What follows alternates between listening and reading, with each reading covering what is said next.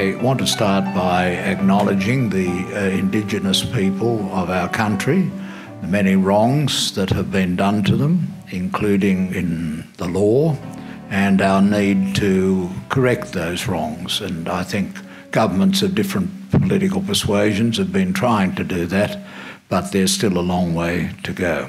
You have to be very clear about the type of monarchy that you're talking about, and ours in Australia is a very peculiar type of monarchy. It's important to remember that in our Constitution, we are not an elected democracy in every branch of the Constitution. We don't elect the judges. We don't elect the bureaucrats. We don't elect the military. The system is a mixed system of elected and unelected components.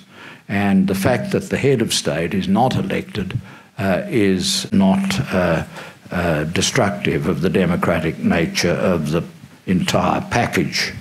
When I see the material of ACM, I have to say, with great respect, it breaks my heart that there are not more people from different backgrounds. It does have a look about it of being the Liberal Party old boys. And if the issue of republic or non-republic is to be debated again in the future, then that has to be done with people who come from every walk of life in our country, because that is the great strength of Australia now, and it's our opportunity.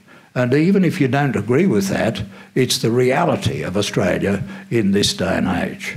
It's got to reflect the principle of inclusion, and if it doesn't, that will be fatal to the defence and protection of a system which is objectively a very good system of government.